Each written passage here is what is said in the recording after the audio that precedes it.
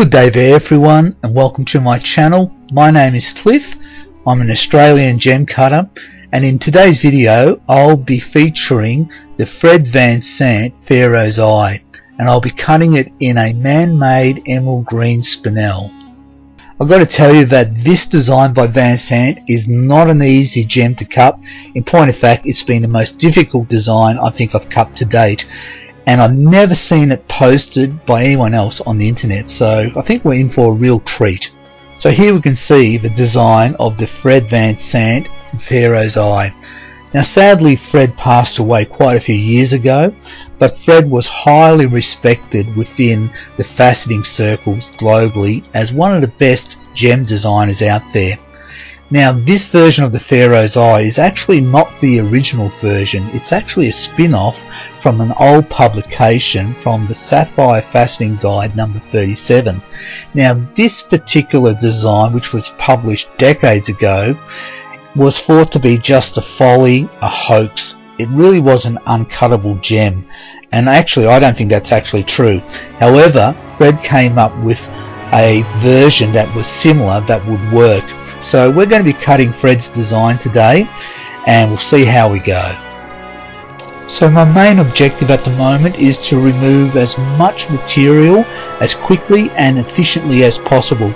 In order to do this, I'm using my 100 grit diamond topper lap, and this lap is fairly worn. Now with this type of spinel, you have to be careful. It's fairly chippy. So once these facets are cut, I'll go over them again with the finer grade laps. Now as I mentioned earlier, I've never seen any photographic images or any film footage of this particular design posted on the internet. Now that doesn't mean that no one's ever cut this gem. I'm sure some people have. But the sad reality is that those images that I've seen of this gem are just simply renders, computer generated images. And this has become a commonplace that people are not faceting anymore. All they do is post images of gems that they create on a computer. And to me, they have become the Manili Vanilli of the faceting fraternity. I really like to encourage a lot of my subscribers that are watching my videos and you're trying to learn how to cut gems. Put in a lot of elbow grease into the first year or two of your gem cutting journey. Don't be like many who are just renderers and posting images on the internet. You've got to put in a lot of work to become a good gem cutter. It just doesn't come naturally. It comes through dedication and hard work. You know what? Eventually you'll be cutting gems like this.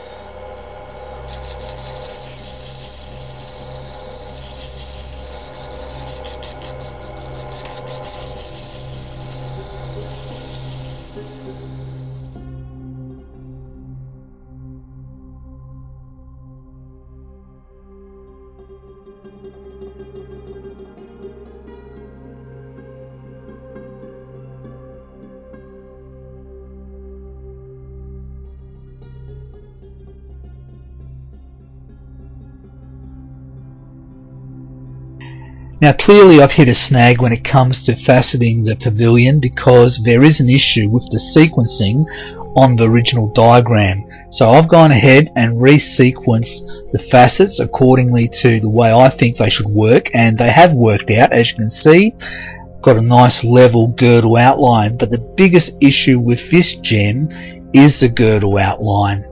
There's no reference points for these facets, so you have to cut them in by eye, which means you need to get the width and the spread of these facets to be pinpoint accurate.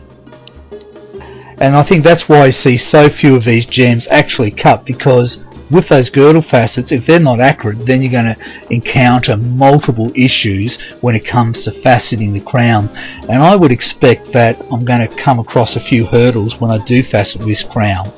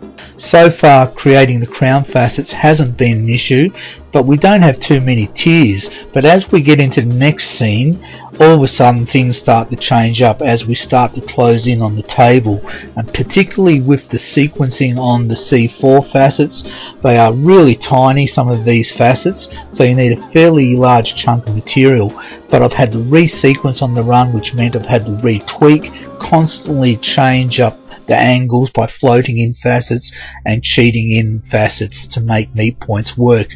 But it has worked out well. But this is not an easy design, and definitely the hardest gem I think I've ever cut in my whole life.